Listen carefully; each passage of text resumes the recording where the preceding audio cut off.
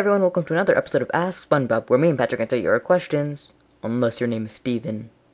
If we were trapped in the chum bucket, how would we escape? Well, buckets are pretty small, so I don't think I could get trapped in one anyways. I would escape to the door, I think.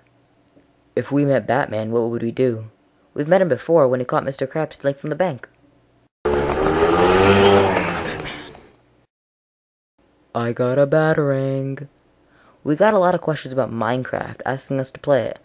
Huck17 played Mario Minecraft recently, and maybe if you want us to play it, we will.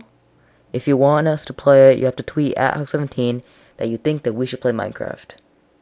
How do we swim at the beach if we're underwater? We swim in goo, not water. Goo Lagoon is obviously made of goo, not water, and due to the particles in the goo, instead of dissolving in the water, it forms a lagoon for us to swim in. Nerd. Is Patrick dumb?